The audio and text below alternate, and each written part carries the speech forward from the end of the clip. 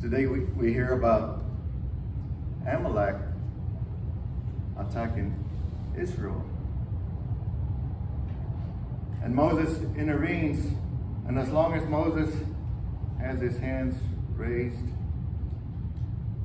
Israel has a better part of the battle.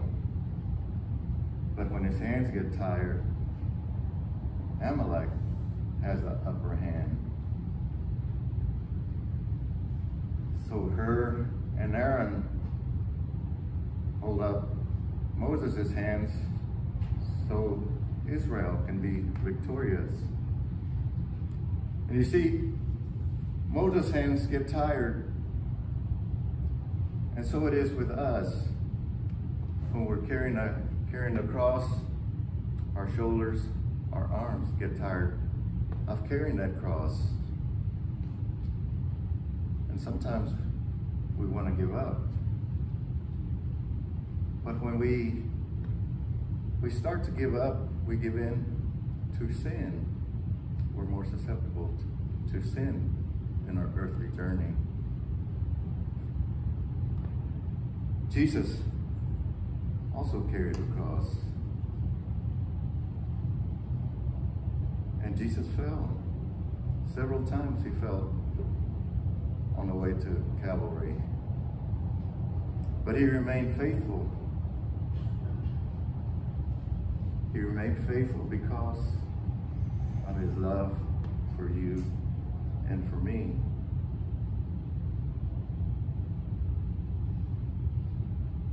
And we have to remember that if Jesus was faithful to God and to us, we should also be faithful to God. Because as the responsorial psalm says,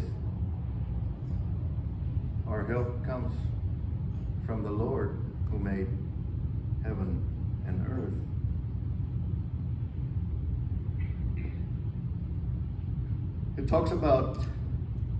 Scriptures talks about being persistent in prayer and not to give up. We have to be persistent, we have to be patient in our suffering, and we have to persevere in our prayer life. We have to be persistent like the widow in the gospel who never gave up. And finally, the judge rendered a favorable verdict against her adversary.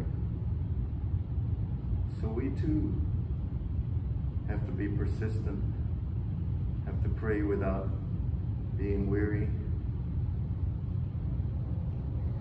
In the letter to Timothy, it talks about, reminds us of how important sacred scripture is. Sacred scripture. It says, proclaim the word of God.